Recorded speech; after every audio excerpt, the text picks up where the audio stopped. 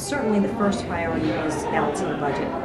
That is our #1 responsibility. We will do that without raising taxes. And second, I've always had a passion for education and education reform, and I think our governor-elect, Bill Haslam, has made it clear that that is a passion of his. We're going to continue to improve our education system in this state.